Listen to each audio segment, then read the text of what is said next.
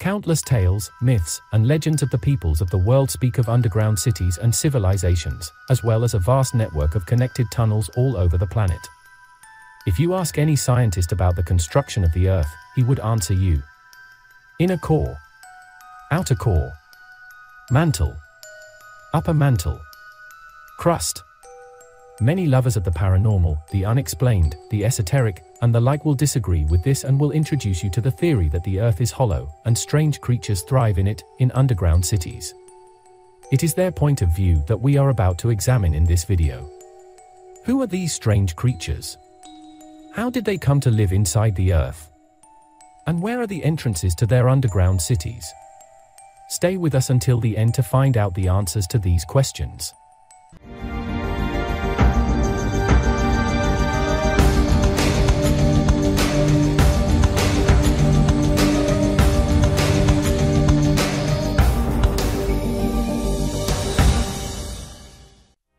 The theory is based on the ancient legends of many cultures, which claim that there are races of people, entire civilizations, that thrive in underground cities. Very often these inhabitants of the world beneath our feet are considered technologically more advanced than us. Others believe that aliens are not from other planets, but were created by strange beings on Earth. But let's go back in time and look for traces of the existence of all this. Since ancient times, many peoples and different cultures have been convinced that there is another, invisible world below us. In the myths, legends, and folklore of various tribes and civilizations, there are accounts of such a world of an underground kingdom or a place from which they originated.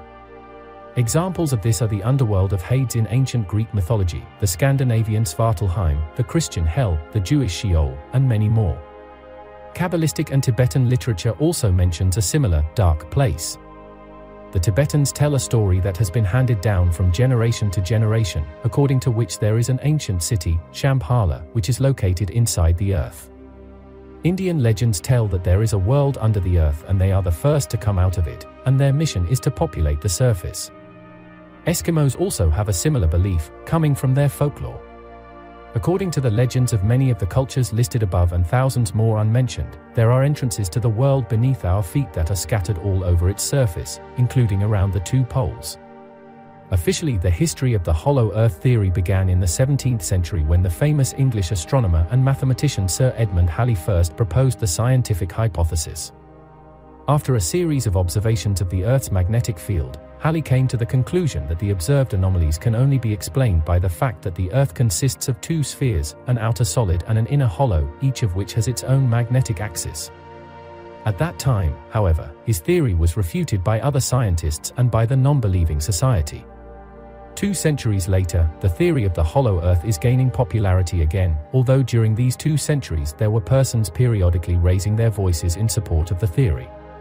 In the 19th century, famous scientists such as John Cleve Sims Jr. and Jeremiah N. Reynolds took up the subject again and insisted that our planet was completely empty inside.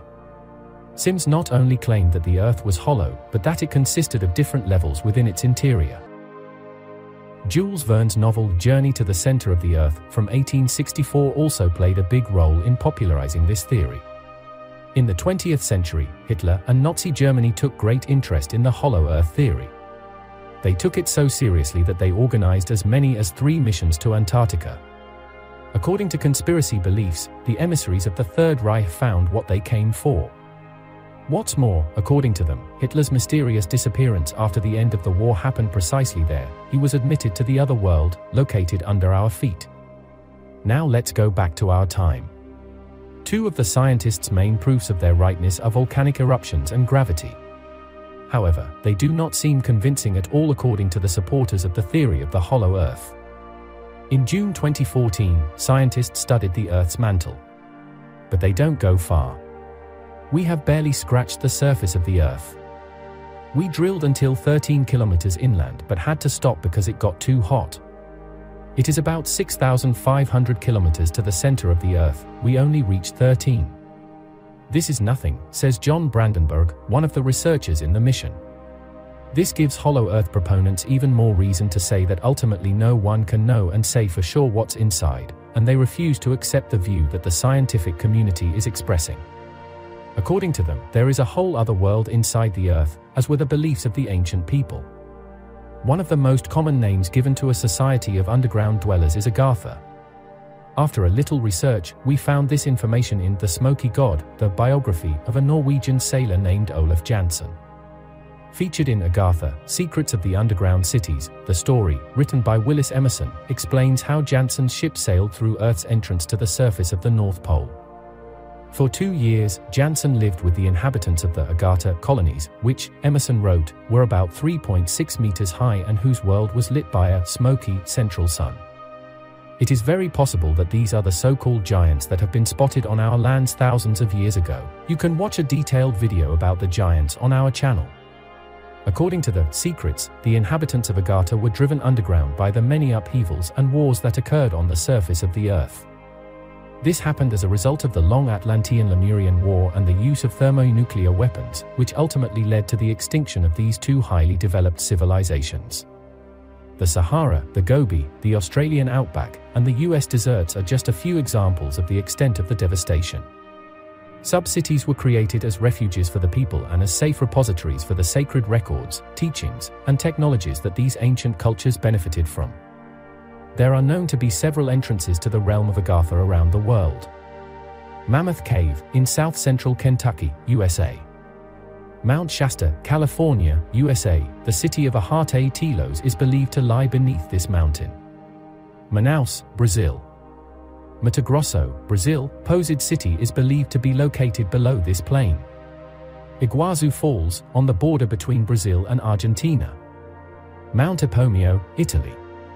Himalayan Mountains, Tibet. The entrance to the underground city of Shonch is guarded by Hindu monks. Mongolia. The underground city of Xinhua is located under the border between Mongolia and China. Rama, India. Some claim that beneath the surface of this city is the long-lost underground city of Rama. The Pyramids of Giza, Egypt. King Solomon's Mines. North and South Pole. Unlike Christians, Buddhists in Central Asia believe that there is a wonderful land beneath the earth, Agartha or Agartha. The people there are beautiful and much wiser than us. There reigns a king who can read human souls.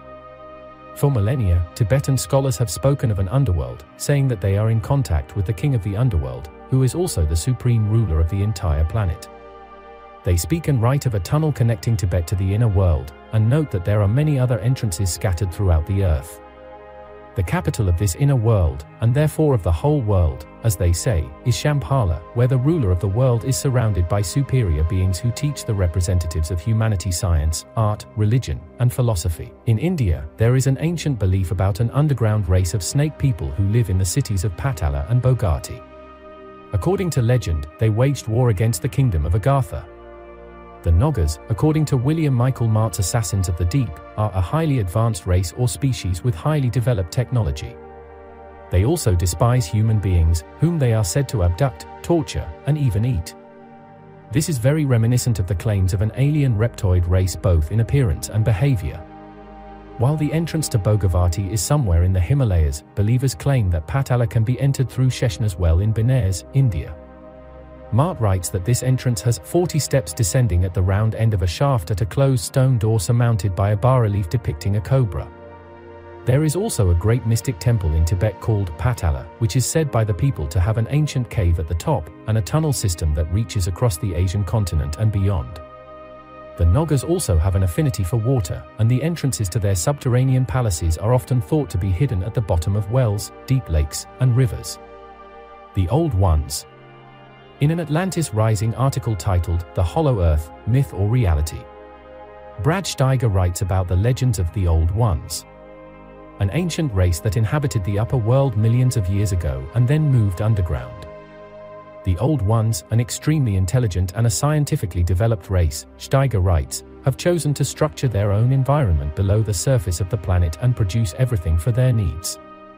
The Old Ones are humanoids, with lifespans much longer than humans. They often kidnap the human children of teachers and raise them as their own. One of the most controversial theories about Earth's inner inhabitants is in the Shaver Mysteries. In 1945, Amazing Stories magazine published a story told by Richard Shaver, who claimed to have recently been a guest of what was left of an underground civilization. Although there were people who truly believed the story, many others suspected that Shiva was actually mentally ill. However, Richard, for his part, insists that his story is true. He claims that the old race, or Titans, came to this planet from another solar system in the prehistoric past. After a while, living on the surface, they realized that the sun was causing them to dry out prematurely, so they fled underground, building huge underground complexes in which to live. Eventually, they decide to seek a new home on a new planet due to the damaging radiation from the sun, leaving Earth. They leave behind underground cities inhabited by a minority of noble and human, the Roz, while most have degenerated over time into a mentally disabled and sadistic population known as Deros. Short for harmful robots. Robots, Shiva clarifies, are not mechanical machines, but are compared to robots because of their emotionless behavior. It is these creatures that Shiva claims to have encountered. Despite the immense popularity of the Shiva mysteries, the location of the entrance to this underworld is never revealed. Overqueerly? Absolutely. But it is said that under the earth there is an inner core, an outer core, a mantle, an upper mantle, and a crust. Without anyone having been there and seen them, why then reject any other version of what lies beneath our feet? If we have to refer to facts, as much as there is scientific evidence for one version, we can say that there is just as much for the other. After all, the truth is out there, and we would add that we will hardly ever know it all.